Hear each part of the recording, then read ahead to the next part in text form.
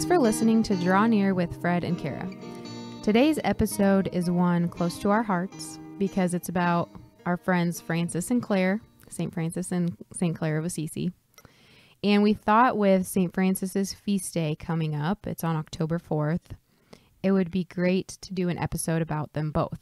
But before we get into the topic, speaking of October 4th, Fred, you want to kind of share? We did share in the last episode, but for those who might not have listened to that one or want a reminder, can you tell them what is happening on October 4th? Well, several things are happening on October 4th. For one thing, the long-awaited arrival of our website. We go live on October 4th.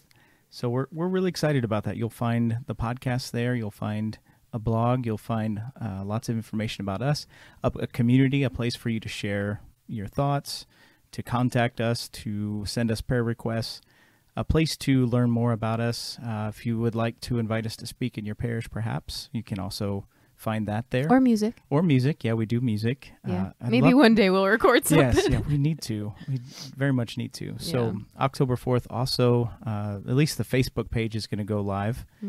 Really creative handle for us, at Fred and Kara. So easy to find us. We're the only ones who want that handle. Yes. So literally if you Google Fred and Kara now, it will come up. So Draw Near Facebook page will go up on October 4th as well. We also have... You're going to share about the donations. This is my favorite part. This is the part you're looking forward to the most, and the part I am looking forward to the least, perhaps.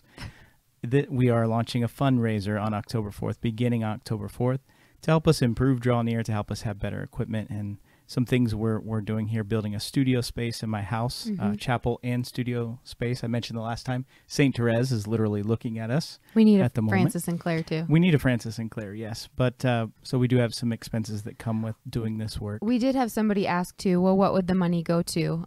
So if that's helpful on the Patreon page, we will kind of put a wish list of what it would go to and what you would be helping to support. We wanted a camera to potentially be able to do a video podcast and have that available to you too, to more invite you into the space and into the show. So stuff like that, but we'd put that up there. But with the fundraiser, and we have yet to set the dollar amount, but we'll announce that on October 4th. Yeah. If we hit the goal, Kara will shave my beard off live on our social media. Yes. I'll probably let your kids do some too. Yeah, I'm sure they will. Love it. And I thought she was just going to take the electric trimmer and just kind of buzz me. But apparently she wants to do the full out shave with the razor. Yeah. If anyone has listened to, I'm a planner. So I am creating like this mapped out, okay, how many styles can I hit? And so I'm just like going to give you mutton chops and a soul patch, like all of it. So it's the soul patch that worries me the most. Yeah, it'll be really good. It worries me very much. So the thing with this is it's been a very long time since I've not had a beard. Last time was skinny, and as I mentioned before, I have a dad body now, as you can plainly see on our website that will launch on October 4th. So I'm a little nervous because I've never seen me without a beard. Neither has Kara. I have never, yeah. Yes. It'll be fantastic. Yes, so October 4th, look for that coming soon. You did throw out the idea of if we exceed the goal, that then I don't have to shave my beard, which I think is bogus. So how about if we exceed the goal, then you have to go around for a week with like a soul patch or a handlebar mustache or something. Then I'm still shaving. I'm still trimming. Yeah, but that'll be fantastic. Yeah, I know you would love that. I would love that. Well, anyway, so yeah, that's October 4th. Be sure to check out drawnear.me. But today we want to talk about St. Francis and St. Clare. As many of our listeners know, they're patrons of our friendship. And over the past few months, they've really grown even more prominent in our lives. And recently, I bought a book. It's called Such is the Power of Love. And it's about St. Francis through the eyes of St. Bonaventure's legends of St. Francis and sermons that he wrote about him. And I want to share what the back description said that really stood out to us. But before I do, I asked Fred if he would be willing to share a little bit about something that God showed him that led him to Iowa. So Fred, would you mind sharing that? Yes. Well, when I was discerning where the Lord was going to take me, my desire to serve him, not knowing where that was going to lead, I really felt in prayer he gave me a picture of fields, and his fields were on fire, and it was like the Lord was saying, this is where you were going. Mm-hmm. And I told that to Kara one time on one of our mini car rides that we have in Iowa, Mm-hmm. because ministry in Iowa involves car rides, inevitably. Long ones. And it seemed to really resonate with her. And, you know, over the summer, we went to a retreat at a Franciscan place, and just really in prayer, I feel like we both had a pretty profound encounter with Francis and Clare, if you will. And fire. Yeah, and fire very much. Yeah. And so Kara read the back of this book, and it was like all those pieces just came together in a lot of ways. So I'll let her share what the back of the book said. Yeah, well, so, I mean, we live in Iowa. There's no shortage of fields, but the part that really stood out to me was about fire. And there was a point in my life, too, where, and I've shared this with Fred as well, where I just felt really small. Like nothing I did was good enough or worth anything, or I was kind of, honestly, I was kind of wallowing, acting a little bit like a child. But I went to God in prayer, and I was like, God, I want to set the world on fire, but I feel so small. And he said, even the greatest of wildfires start as only a small ember, which was honestly really transformative, and kind of changed my sad and maybe prideful prayers to God of like, God, I feel so small, to really, Lord, let me be small. But it was the fire, like the call of wanting to set the world on fire, and him showing like you can do that through like starting out small, that I think really transformed those thoughts. So fire has always been this theme. Yeah, Kara, as you're saying that, I think maybe I'm jumping ahead a little bit here, but I think it speaks to what we're talking about, because it was a big part of the life of Francis was do God's will. Yeah. Be who he created you to be. Now, it's actually another saint that said that. It was Catherine of Siena, I believe. Be who God created you to be, and you will set the world on fire. And I don't know, it's kind of the same principle, same idea there. And I know during that time when I first got here, coming from a place of a very vibrant Catholic community and not finding that here, I just felt consolation in the Lord. Just kept saying it's the driest wood that burns the fastest, you know. I love that. So just draw close to me, and I will draw close to you. Yeah. So when we were sitting in the car on one of our car rides, and I had just gotten this book, and so I started reading the back of the book because I wasn't sure what it was about. And it says, these are Bonaventure, who's a seraphic. Am I saying that right? I believe that's the right way. Okay. Yeah. Who is a seraphic doctor, and it's his writings about Francis, who he calls a seraphic saint. So seraphic relating to the seraphim choirs, choir of angels. Angelic, basically. Yeah. And it says, this might get boring, but this is the important part. It says that the Pseudo-Dionysius considered seraphs fire makers, and Hugh of St. Victor interpreted fire as the fire of love. Because love is superior to knowledge, the seraphim, or the fire makers, rank as the highest of the choir of angels. And Hugh writes, such is the power of love that it transforms the lover into the beloved. So it was like all of this stuff that really drew us to Francis and Clare, and all of this stuff from our past with like the desire for fire and setting the world on fire in a good way, and the Holy Spirit was like, what does that mean, and how is this going to happen? Reading the back of this book was like, it's going to happen because of love. Right. Like it's the fire of love. And it was just this eye-opening thing. And I think like that is one of the things that also just propelled, man, Francis and Clare. And it just got really exciting. It's easy to take for granted, but come Holy Spirit and kindle us the fire of your love. Yeah. Like it's there. Yeah. So it kind of just gave us this, this gift from Francis and Clare to just kind of understand better these consolations that we've gotten at different moments in our life, some of which were before we even knew each other. But it really was that, this ministry and this call to bring God to people. It's going to come from love and living out the love of Christ and being a witness of the love of Christ to other people. And so it was really this gift. And I think we owe Francis and Clare a lot. So we wanted to bring others to know them and to emulate their love and their holiness. So this is why we're doing this episode. Yeah, and Kara, it's rooted in what we're after. It's rooted in two things. It's rooted in love of God and love of one another. And I think that's Francis and Clare too, that priority of relationship. Yeah, absolutely. So we've compiled a list of 5 life lessons that we think that you can take from the lives of Francis and Clare. And we want to share a little bit about their lives with you in the midst of these lessons. So we'll just start with 1 and go to 5, if that's cool. Number 1 is attentiveness to God's call and trust. That's the first life lesson that we can take from Francis and Clare. Attentiveness to God's call and trust. So hearing God's voice to lead them to each other in their vocations. And so we kind of mentioned this in our previous episode. Fred and I both have been reading books, and his is about St. Francis and mine is about St. Clare. And I finished mine like a month and a half ago. I'm like, come on, Fred, I want to read yours. I'm really behind. We're supposed to read, and then we're going to discuss our books together. Yeah. And she is way ahead of me. I got really into Clare, so I was like done in like a week. Yeah. But we were reading these books, and so we're going to kind of share some stories from their life, and I'm sure Fred will have more to share about Francis and me, Clare. But if you are wanting to read any more about them, and we can put a link to these, they're books by Brett Thoman. I think that's how you'd say his last name. Thoman, maybe? I'm not sure. Thoman. And it's just St. Clare of Assisi and St. Francis of Assisi. Those are his books. And they have been fantastic the whole time reading hers. He does caveat Clare's with, you know, he embellishes a little bit about her life because it's a book. However, every ending of the chapter, he quotes from the legends of St. Clare, which are historic.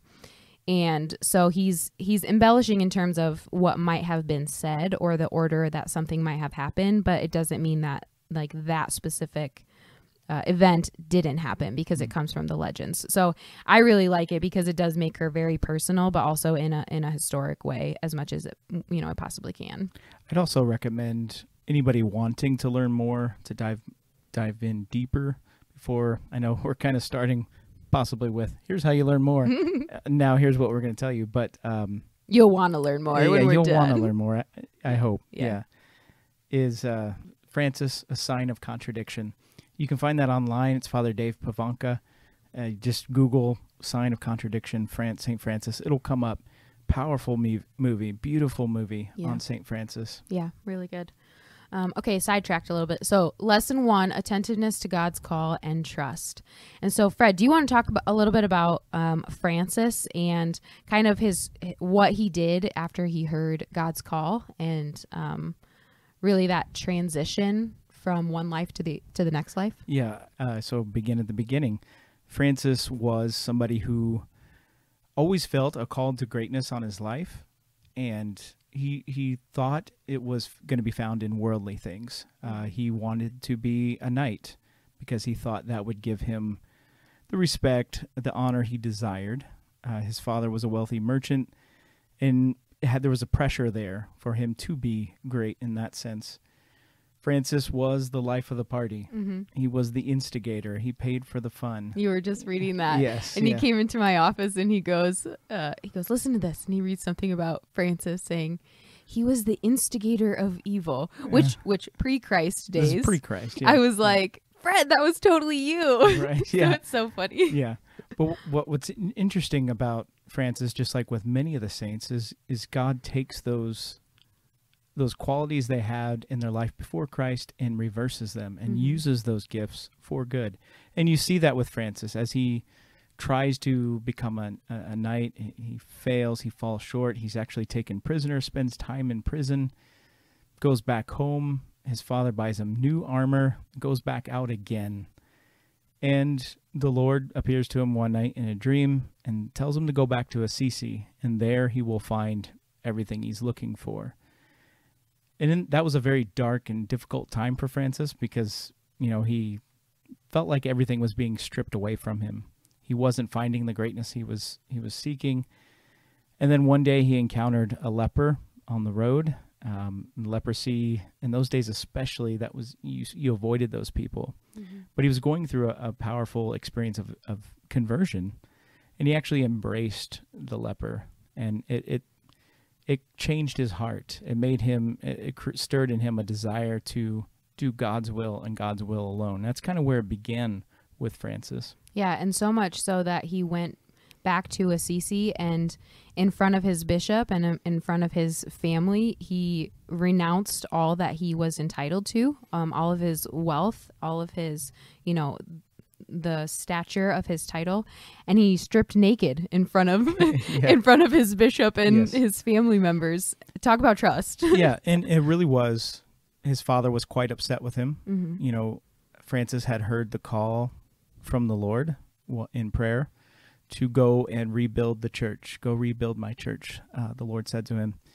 And we'll talk about this more later, I'm sure, but, taking it a little more literally, he set out to do that. Mm-hmm. And his intentions were good, but he used some of his father's materials to sell and acquire the funds he needed to do it. His father became quite angry with him, understandably so, I feel like, and confronted him with the bishop present. And Francis really kind of let everything go. He said, I renounce all of this. He stripped naked.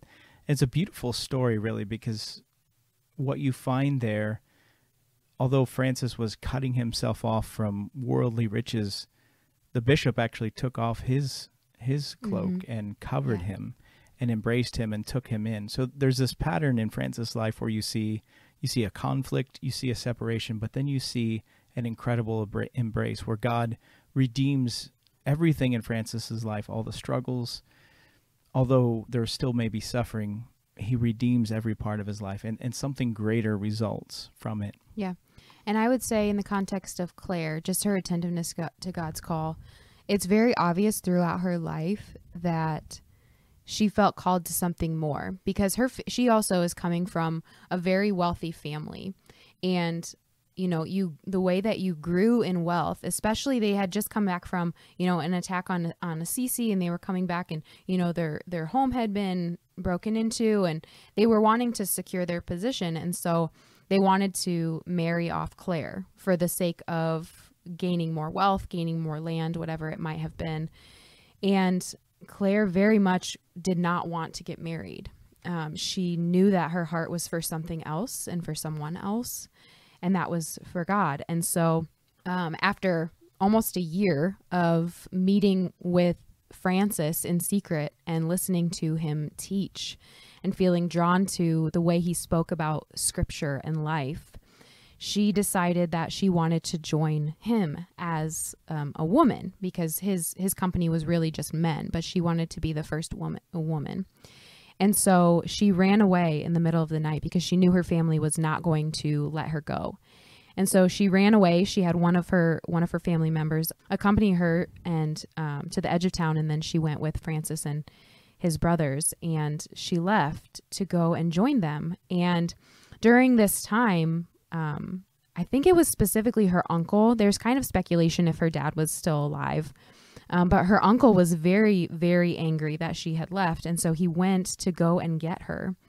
And he was threatening, like, I'll drag you out by your hair. And so there's this illustration in the book I was talking about where Francis had actually shaved her head. And that was the sign of her vows. And then she put the veil on. And we'll get to that in a second, too, because I think there's some, penance within there, too. Can I shave your head never. A fundraiser? No, never. But Frances had shaved her head. So in this time when her uncle was like, I'll drag you out by your hair, she just pulls off her veil and she's bald. So just like her understanding of what God is calling her to the point of letting everything else go, relinquishing, her family's wealth and comfort, and going to serve God because that's what she felt called to. I would say that is such a strong example of the attentiveness to our call that God gives us. And then another thing that we said within this same lesson, point 1, is attentiveness to God's call, but also trust in the Lord. And so when I thought of this for specifically St. Francis, it kind of came back that the way that Francis was living, because it was so different from what was going on at this time, he was being called a heretic. And so, or a madman. Yeah, or a madman, just because it was so, like, why would you want to relinquish worldly comfort and wealth? Yep. And so he set off to go to Rome and to get approval by the Pope. And kind of going back to what Fred said, that he had heard this call to rebuild my church. When he went and talked to the Pope, he saw a man holding up, was it St. John Lateran? Yes, which is the main church. In Rome. And he saw a man, St. John Lateran was falling, and he saw a small man just holding it up. And that man was Francis. And so he approved his order. But just that trust in the Lord, when you have all of these people who are coming against you in what you are doing, and just to trust that, God's got this, because to be called a heretic in that, like, that's a huge problem for what he's trying to do in the movement he's wanting to make in the church. Yeah, I love Bonaventure Bonaventure is one of the first biographers of St. Francis. He himself was a Franciscan. He puts these words in Francis' mouth. So we can trust that Francis said this. He said, "All of my treasure and all of my hope are in my Heavenly Father." And in that you kind of see that dedication, that all my trust and hope is in him. He's where I put my trust and hope. So everything he did before his life, he was very saddened by the things he did before Christ, and yet by the power of the Holy Spirit, his desires were transformed into a radical trust. And I would say that Clare definitely has the same trust. I think there are many moments in her life where you could point to for that trust, but one that stood out to me was so when Clare was the first woman to follow Francis, but many women started following her, and some of those were her family members. So her mom actually came and joined the order, and her sisters came and joined the order. But the first one after Clare was her sister Catherine. And just like, her family was really mad when Clare left, they came after Catherine, and they came to take her, and they ended up getting her out, and they were taking her and dragging her back to her home. And Clare went into the chapel, and she prayed for her sister that her body would become too heavy to lift. And the men who were moving her were unable to move her body. And Clare, actually, she was not there. She was in the chapel when this was all happening, but she could see it. She saw what was happening. And she's actually the patroness of television for kind of this reason. Like, she could see what was actually going on. And there was one time where she was too sick to go to Christmas Mass, and she could see Mass on the wall. This is why she's the patroness of television. But she could see all of this happening. So she was praying that her sister Catherine's body would be too heavy to move. And then the men who were taking her were unable to move it. And so they were so angry that they started beating her. And so she continued to pray that they would be unable to move their limbs against her. And then they couldn't. They couldn't move their limbs against her. And so just like this trust in God that it makes me think of the scripture passage, like, if you have faith of a mustard seed, you can move a mountain. She had such faith and such trust that God would answer her request to protect her sister, that it happened. Whatsoever you pray, when you pray, believe you receive and you shall. That's incredible faith. Yeah, absolutely beautiful. And so Catherine did end up coming, and they protected her, and they changed her name to Agnes. But she did come in and join, and I think that trust that Catherine had, or that Clare had, and the prayers that she offered for her sister were a big part of that. So life lesson number 1 from Francis and Clare is attentiveness to God's call and trust. Life lesson number 2 is holiness in your present state in life. And Fred and I have a lot of opinions about this. Yes, you're going to hear more about that. This particular topic in several upcoming episodes. Yeah, so this is not a Fred and Kara opinion episode. So we just are going to pull from the life of Francis and Clare. But we do have an upcoming episode on it that we're excited for. But I think Francis, and we've mentioned his call, he heard the cross of San Damiano. He saw this cross in the church of San Damiano. And Christ on the cross spoke to him, and he said, "Rebuild my church." And Fred, I think you talk about this very well. So how did that call lead to Francis living out holiness in his present state in life?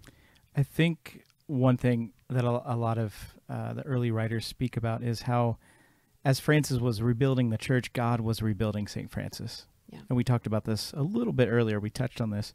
Francis wasn't not ready to rebuild the universal church, which is really what God was talking about.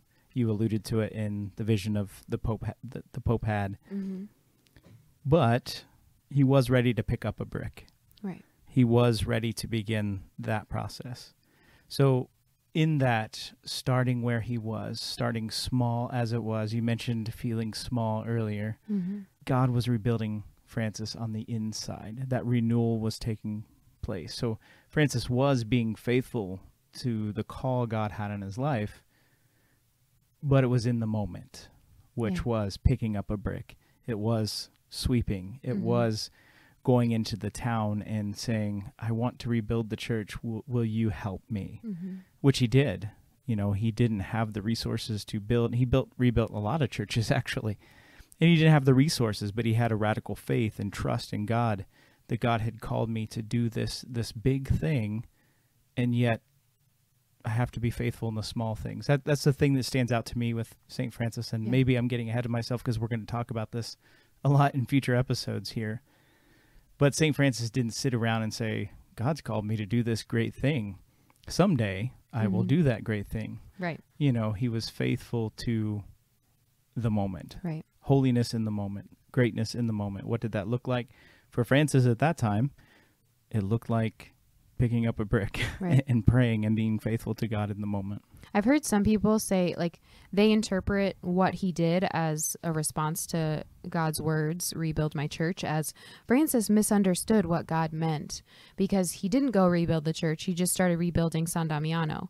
But I heard another interpretation that I like better, and it's that Francis understood exactly what God meant, that it was about the universal church. But he realized, just like what Fred said, he realized that he was not interiorly ready to go rebuild the universal church. And so instead, he was just faithful where he was at. And that meant picking up a brick, like what you said. So I like that interpretation much better, because I think we often can sometimes find ourselves, like what you said, like, I know I'm called to this, but not yet. I was actually just thinking about that. Like, I've been kind of struggling with, you know, falling back into the habit of binge watching. Like, are you still watching? Yes, I'm still watching. And it just keeps running. And I don't like that, because I feel very empty at the end of my night if I'm just like sitting there binge watching. And I had this like question in my mind. Well, Kara, if you feel empty and you feel far away from me, then what do you need to do? And I know the answer. It's like, okay, stop binge watching. But in my head, I'm like, yeah, but I just started a new series and like, I'm not done yet. And so I'm like, I'll stop watching in a month, you know? So it's like, I know what I'm called to, right? But I don't want to do it yet. Yeah. But what Francis did, what he says, I know what I'm called to. I am going to do it, but this is where I need to start. So starting in those little steps and realizing what is God calling me to, and having an act of your will to do those necessary steps to get there. Yeah. And that is the story of St. Francis, and obviously Clare as well, is this radical abandonment to God and his will. You see that a lot with Francis. All he really wants to do is the will of the Father. And he's very attentive to the Holy Spirit and the leading of the Holy Spirit in that work, such that Francis' last words on his deathbed could be, I have done what is mine to do. Now may Christ teach you what is yours. I think there's a valuable lesson in that. Yeah, and in terms of Clare, I think we already talked a little bit about this, but just her being able to show her holiness, and she's not doing this to show someone, but people have said that just her example of holiness and her example of love to others really drove them deeper into their own faith. She showed that with her family, so much so that all of her sisters and her mother joined the order with her because of her example of love and her example of holiness. And within her order, she showed love and she showed humility. You know, she would teach her order about God's words in Scripture and the many things that she learned from Francis and from prayer, her own personal prayer. And also, you know, just her holiness to Christ. Like, she was willing to give up sleep often. She very rarely slept, according to her sisters, because she wanted to go sit in the chapel and pray.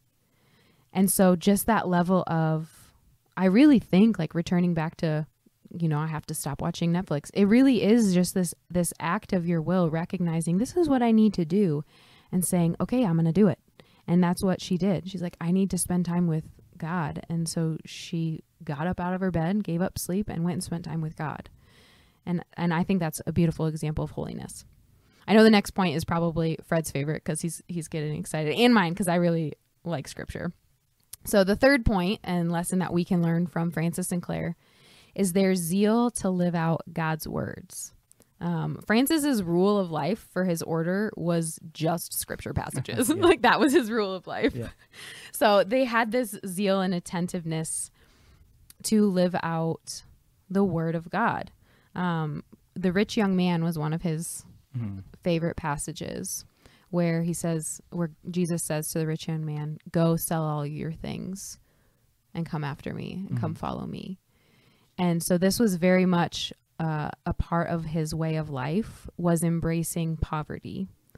And I know, Fred, you can talk probably better a little bit about poverty, but it wasn't just like, I'm going to go be poor and not live in my family's wealth. There was more to that. Go and sell all your things and come after me. There's two parts there. Go sell all your things, but what is the come after me part? And that's poverty. Yeah, and Francis' idea of poverty isn't, like you said, it's not just rooted in be broke. Right. Have no wealth or anything. It's much deeper than that. It's a disposition of the heart. It's something bigger, something more important. Funny thing is, the day we're recording this, the scripture readings for the day, the mass readings, actually are related. It's the self-emptying of God, the kenosis, where God humbled himself and became man. That is where Francis' idea of poverty is rooted. His embrace of poverty is rooted in that desire to imitate that self-emptying of God himself. For Francis, it was emptying himself of the things of the world in order to more fully embrace God. So, Kara, we did the Come Follow Me episode. It's one of the first episodes we did. And you made this beautiful point in there that I had never thought of. And I've given that Come Follow Me talk many, many times for years. And I never made this connection, but it's a very Francis and Clare sort of point. You said it's hard for somebody to pick up their cross if they're holding on to their net. And if you don't know what I mean by that, I encourage you to go back and listen to that Come Follow Me episode, because it's a perfect complement to a conversation about Francis. That's what Francis is getting at. It wasn't a flight from the world. He wasn't saying the world is bad. Actually, Francis is very much the opposite of that. Because God is love. The loving God created all that there is, and so that creation reflects the love of God. So he didn't see that. In fact, even with his religious life, it was entirely new, the idea that the world would be their cloister. So it wasn't necessarily a rejecting everything of the world. In fact, sometimes there's stories of folks that would want to have dinner with him, and he stayed in their house. There's also many stories where he used a rock as a pillow. So he knew how to embrace both when it was right to do so. Right. But for Francis, poverty is detachment from everything that interfered with God's ability to reach him, for God's ability to speak to him. So your binge-watching example, like if God is trying to speak to us, a poverty for Francis would be learning to let go of that binge-watching. Maybe I don't need to watch The Office every episode for the 24th time. I don't know if it's been that long, Kara. I know some episodes I've probably seen that many times. Yeah. That's poverty for Francis. It's about attitude. It's about inner disposition. It's about values. It's the soul that is free of self and free from selfishness and willing to fully surrender to the will of God. That's poverty for Francis. Yeah, I like that. And one of his other scripture passages for his rule of life goes with that too, which this is by far my favorite scripture passage, Matthew 16. It's where he says, if you wish to be my disciple, deny yourself, take up the cross and follow me.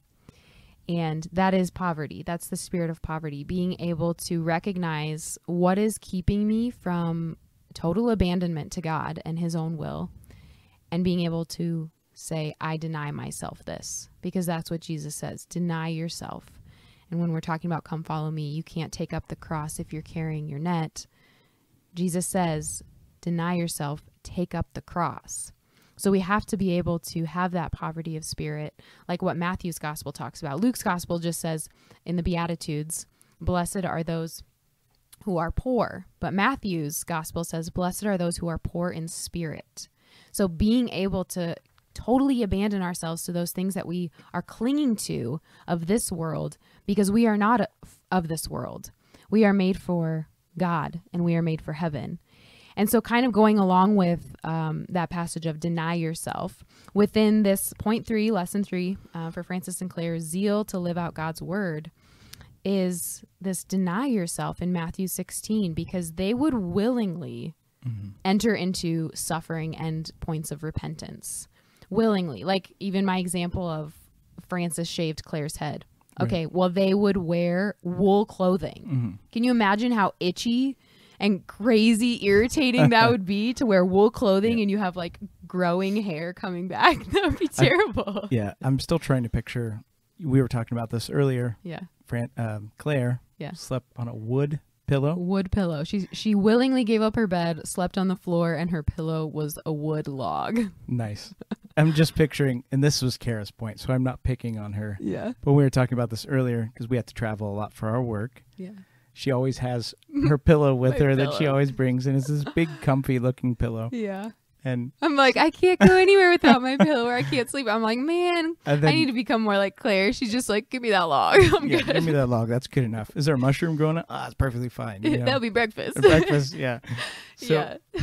But they willingly enter into repentance because they want to practice this habit and this disposition of being able to deny themselves and truly living in poverty, not without resources per se, but without this attachment to the world, because they want their hearts to be for God. Right. And things. Yeah. And it was such that, like you mentioned, penance. It's not for Francis, for Clare, penance it's not something that begins and ends. We tend to think of penance that way. I feel like, what's your penance after confession? Yeah. 2 Our Fathers and a Hail Mary. Right. Or, Lent, I give up soda pop. Yeah. Or Coke for the listeners in Georgia. Whatever you want to call it. Yeah, what's a soda pop? We're in Iowa. Come on, Fred. Well, I thought I would use both words. Okay. Just to cover all the bases. Soda pop. Coke is for the people in Georgia. Okay. Anyways, it's more than that. For Francis and Clare, it's a state of the heart. It's a way to be daily. I'm pretty sure it's in their rule of life. You're entering into a life of penance. Yeah. And Francis actually identifies 5 elements of penance, if you will. It's the love of God, which we've talked about a lot. It's the love of neighbor. It's a hatred of sin. It's reception of the sacraments. And it's producing fruits worthy of that repentance. It's those 5 areas. That's what penance looks like for Francis. But what I think is also unique with Francis, again, going back to the relationship point, is he ties it into relationship. It's rooted in relationship. For Francis and Clare, their piety is rooted in familial relationship. That's really what's unique about Francis and Clare and the religious movement that they started. They live in relationship with one another. I like this approach to life. I don't know why, but suffering is probably one of my favorite things to talk about. And I don't know, I think it was St. Faustina.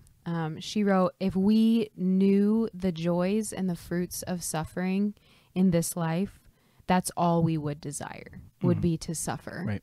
Because we have this beautiful teaching of the Catholic Church on redemptive suffering. And the more we have, the more we are able to offer that up. So imagine like they are willingly entering into suffering and, things to practice penance. How much joy must they have had in their life and in their heart to be able to take that and offer it back to God and up for other people? And this is scripture, Colossians 1:24, we fulfill what is lacking in the sufferings of Christ. We offer up our sufferings, and that suffering serves a purpose. We did several episodes actually. It was actually our most listened to episode on YouTube. People must need to hear about suffering. Willingness to suffer is what it was called. But the idea that suffering does serve a purpose. I think you can see this with Francis and Clare as well. It's been 800 years. Clare, they were both born 800 years before us, literally. Yeah. And here they are still rebuilding the church. No doubt that is because of the fruit of their own suffering, that they offered it up. That grace continues to work continues to echo throughout the ages. What did you say that from the time of Francis's conversion to the time of his death was only what, like 19 years? It was, so he died at 44. His conversion was at 25. Yeah. Yeah. So God made a quick work of that. Oh, yeah, and we're absolutely. still 800 years living out his life. And he's still rebuilding the church. And still rebuilding the church. Yeah, absolutely. So point 3 was zeal to live out God's word. So in order to emulate that and grow in that ability in our own life, the first step would be go get yourself a Bible or pull your Bible out from your cabinet and make sure that you are spending time with Scripture every single day, because that's how we become familiar with the voice of God, and that's how we are able to know how he calls us to live and to live that out in our own life. Amen. So point 4, the lesson that we can learn from Francis and Clare is evangelization. Having the heart of Christ to those who are interested. And I love this. I think I made this point in the car with you the other day that I just love Francis's approach to people, because after he, stripped naked and renounced everything, I mean, people are going to hear about that. That's That's probably a hard one to overcome. Yeah. People are going to know about you. But people would just show up in front of him at San Damiano or wherever he was and say, I've heard about you and I want to join you. And he would just say, okay. He didn't care about what's your educational background. He just simply welcomed them as brothers. He didn't care about, how long have you known Jesus? He's just like, okay, come, you're welcome. Yeah. In fact, Francis actually had a concern that too much education could squelch or hinder the prayer life. It had to be kept in balance. The prayer life had to be the priority. So it's kind of neat that, everybody was welcome. Some of his first follower that I'm aware of was a very wealthy man. And then one of his next followers, Giles of Assisi was his name, was a peasant. And they all lived together in community as one. Yeah. And were radically committed to this, preaching the gospel and going from town to town and proclaiming the gospel message, proclaiming God's love for everyone around them. That was something that really resonated with Francis, that he saw himself as the chief of sinners, and yet he was so overwhelmed by how much God loved him despite that. And he couldn't help but proclaim that love, such that if Francis heard somebody speaking ill of a priest or a bishop, he would simply respond with, "Through those blessed hands, I received Jesus." That was the kind of love he had for Christ. That was the kind of love he wanted to share with others. How often do we encounter just complaints about our priests and bishops in our life, or in work for the church, or just being around the church? It's incredibly frequent. Yeah. Can you imagine responding that way? Yeah, responding that way. That's so... I think that would have such a powerful impact. And I'll be honest, when I read the words of Francis, because I think this is the heart of an evangelist, and I think this is why I'm sharing this. When I read those words of Francis, I was convicted. Like when I hear people complaining about this bishop or that bishop or, this priest and that priest, do I respond that way? Right. Through their blessed hands, I received Jesus. That is a heart that loves the Lord. That is a heart that wants to share that love with others. That is a call to holiness. Yeah. That is a good way to approach others, rather than just being negative, but putting the focus in the right place, God's love. He also did that whenever he'd enter a church, no matter the condition of the church, no matter what the church looked like. Now, Francis did want churches to be beautiful because reverence is owed, and he's a very reverent person out of his love for the Lord. But no matter what the church looked like, whenever he walked in the door, he would say, "We adore you, Lord Jesus Christ, and all your churches throughout the world. And we bless you, for through your holy cross you have redeemed the world." Notice again, two things. He's acknowledging the presence of the Lord in every church, but he's also remembering the good news, the gospel message of the cross, of what God's love has done. So there's always that evangelistic focus on everything Francis does, everything he says. And I think it's a beautiful thing. He is captivated by the love of God. And he's not giving into the temptation to complain. And I never knew that prayer came from him. Mm-hmm. We adore you, O Christ, and we bless you, for by your holy cross you have redeemed the world. I never knew that came from Francis. But to think of that now, like in those moments of wanting to complain, potentially about liturgy or about a priest, to just pause and, like you said, recognize the presence of God in the tabernacle in the church or in the ministry of the priesthood, being able to bring us Christ. Or even where 2 or 3 are gathered. Yeah. That is one of the most beautiful things about Francis as well, because his sense of evangelization, his sense of mission was such that he recognized Christ present in every person and was compelled to love them all the more because of it. And it goes back to what I said earlier about God created out of love, therefore all of creation reflects the love of God, but especially the human person. So that's so beautiful to me that compelled him to evangelize. I just see his example too of evangelization, and especially of just welcoming people in. Like if we lived out the mission of the church in that way, like I don't care about your educational background, I don't care about your experience, and we pause and get to know the person's heart. What are your desires? To grow closer to Christ? To bring others closer to Christ? Or something different, and to fulfill your own will as opposed to God's own will? And you were saying that he didn't care about education. It reminds me, I think it was Benedict the 15th, who was talking about St. Therese, who's right here in the corner staring at us, and was talking about her and said, though she was not learned, she had the quickest and surest way to heaven. And so I think there is just this like humility in the heart, regardless of your education.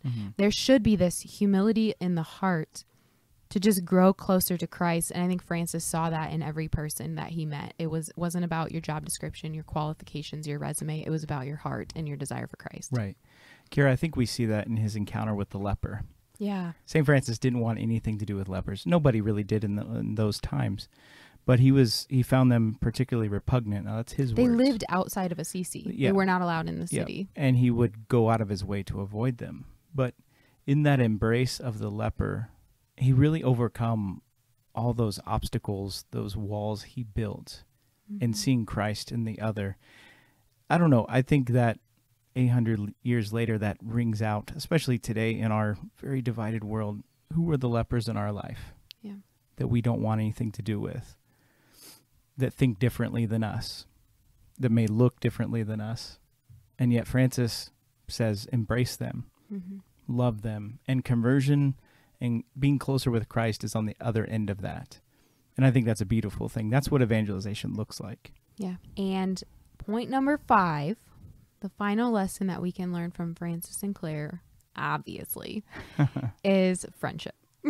We like that one. Yes, yeah. I think we've kind of touched on this throughout the whole thing. Yeah, we've touched on this throughout the whole thing and in previous episodes. Just their care for one another. The story of Francis's death really got me in the book about St. Clare. I cried during this part because I'm reading it from the point of St. Clare, and she's not with Francis at the time of his death. He's down the hill at the Port church. So she is sleeping, and she wakes up in the middle of the night because she feels like Francis is gone. And she goes outside and she looks down the hill, and it says that she just feels this light leaving, and she can see this light leaving. And I just started crying because her desire to want to be there with her friend at this time is so strong in her heart. And I think it shows the love that she truly had for Francis, who had made such an impact in her life. And Francis, before he passed away, he said, "Take my body to the sisters." And so he cared so much for Clare and for those women who cared for him that he wanted to be there after, and they wanted to, let them see him and be with him. And so they brought Francis to Clare, and it says that, she cried over him and she kissed his hands. And there's just this really profound love that they have for each other that I think is so beautiful and so strong. And I think it's something that we can emulate. And we talk a lot more about this in our friendship episode as well. But I would say that is a life lesson that we can take from them, is just the way that they care for one another, not just each other, but also, Francis to his brothers and Clare to her sisters. Yeah. Yeah. So just to recap really quick, we were talking about Francis and Clare this whole time, and we have 5 life lessons from them. So lesson 1, attentiveness to God's call and trust. Lesson 2, holiness in your present state in life. 3, zeal to live out God's word. 4, evangelization with the heart of Christ. And 5 is friendship. And we are really happy to just get to sit here and talk about Francis and Clare, because I think there are a lot of misconceptions out there about Francis. Yes. Yeah. He's not just a guy that likes animals. No, he's not just a hippie who likes animals, and we do the, the pet blessing because why? Because of St. Francis. I don't know. He's not, there's another misconception from Franciscan friars that they talked about. He's not this jovial, relatable guy who just drinks beer. Right. He is this sacrificial, holy man who gave his life and gave up everything to follow the will of God, and brought people to a new place in their life and in this time in history that he lived, to be able to relinquish everything and just give themselves to God. And Clare was one of the first fruits of that. Yeah. He's a really complex person in some ways, but also very simple. Yeah. Simple in the fact that everything was rooted in how much he loved the Lord, but complex in that, on one hand, yes, he loves animals. Yes, he's a poet. Yes, he talks a lot about love. And nature. But he's also a pretty hardcore tough guy. Yeah. Sleeping on a rock. Right. His pillow is a rock. Undergoing the stigmata. Yeah. He had a lot of debilitating health problems, and yet traveled all over the world. He was also very compassionate and very loving and caring, and all those things. So simple in the fact that everything was about his love of God and doing his will, but complex in that you can't paint him a caricature of him. Right. It doesn't work. Yeah. So hopefully this episode has been able to shed some light on Francis and Clare, and give us something to think about. And I really want to encourage you to continue reading about them and learning about them. Fred has this joke where he'll send me like, "Where's Clare in this church?" And then he'll do like, "Oh, not complaining about a church read," but he'll be like, he'll send me #helps for Clare, because he just wants like more people to have devotion to her and to love her too. So hopefully this episode has helped you to know a little bit more about Francis and Clare, and also instill in you this desire to continue to learn more and begin to emulate their holiness.